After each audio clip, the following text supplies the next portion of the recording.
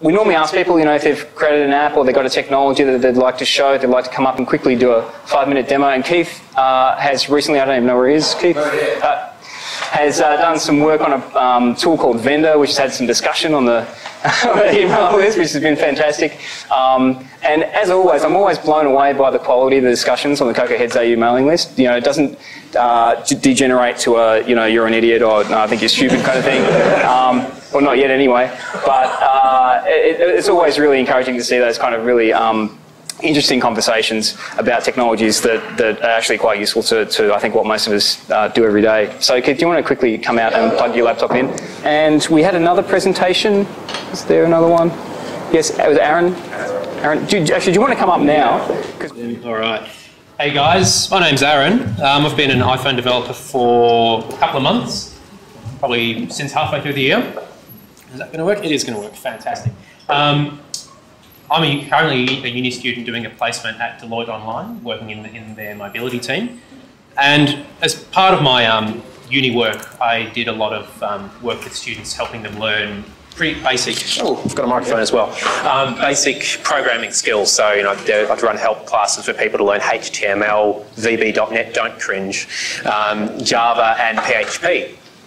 And when I started app development, I kind of wanted to release my own app and go through the process of designing, developing, releasing it into the App Store. So I thought, maybe I can marry the two things that I do well, teaching people how to code and making iPhone apps. So I came up with this concept of DevPHP, or the Dev range. So these apps are designed to help people learn a range of languages, and my first one is PHP.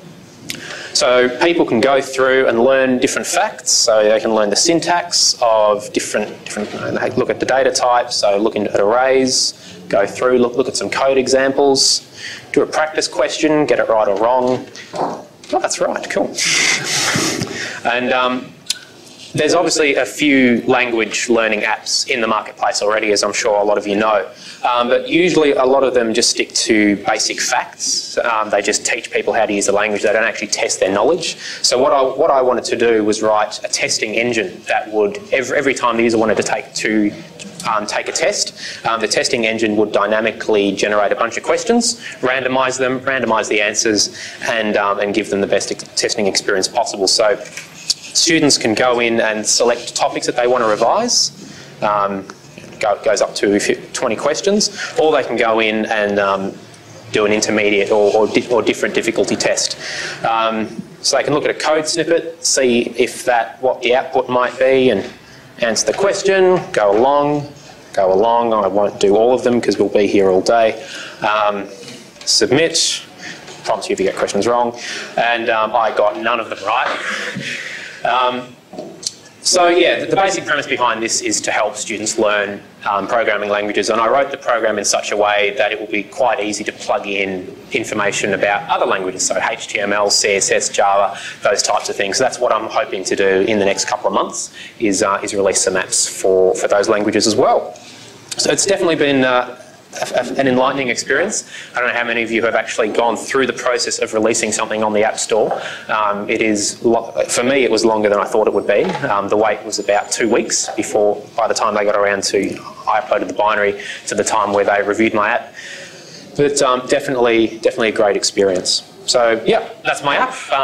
There's the light version and the normal version. Normal version is 99 cents. Light is obviously free. Comes with less questions and no practice questions. No ads though, so there's no ads in either version.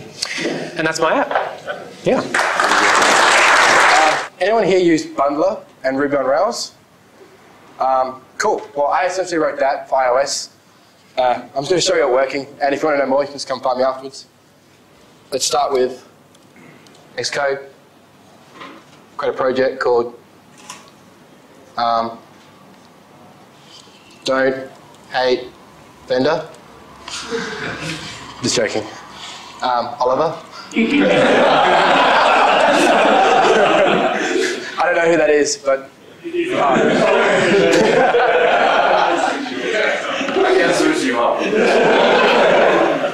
sorry. Alright, I'm going to create this project. This is just a blank project with nothing in it. Just going to close it down. I'm going to go to it. It's on the desktop. Can everyone see that okay? I'll make that bigger. Type vendor init. That'll create me a vendor file. Right, vendor file. Let's get rid of that crap. Some libraries that I think you'll probably use. ASI HTTP request. Is that right? Whoops. Request. Yeah. Is that right? All right, I'm going to save that. Then type vendor install. And that'll download the packages from a site that I made, and then figure out all the dependencies and figure out any conflicts within those dependencies, and install them into your Xcode project. So if I open that back up again, you'll notice that there's 2 new folders, frameworks and vendor. Inside vendor, there's a whole bunch of stuff. If I go over here, there's a whole bunch more stuff. And if I hit compile, I should go to this and go, whoops, the wrong language. Require JSON kit. It compiles. So it's copied across a whole bunch of libraries, set up a whole bunch of dependencies, put them in your project, and you're ready to rock and roll. That's vendor. I support about 30 libraries at the moment. You can create your own. Go to this site. You can upload your own. You can compile your own. Package your own little libraries up and distribute them. It's just like GitHub or VendorForge or SourceForge. Those sites. So if you want to know more, come find me. It's VendorForge and Vendor.